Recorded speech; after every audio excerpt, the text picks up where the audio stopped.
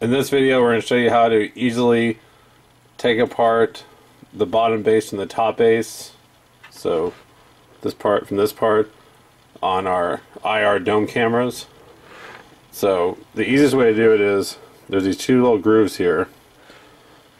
What you do is you put them on the edge of a table so it locks in place, so it won't move.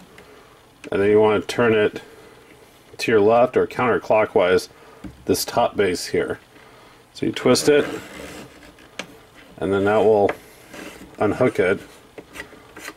And then once it's loose, you just twist it like this, and then it comes apart. And then obviously put it back together, you just twist it back around. But a lot of them are really kind of tight when you get them, so the easiest way is just to put it here on the edge and then twist it. Use your hand or something like that, it may be a little more difficult.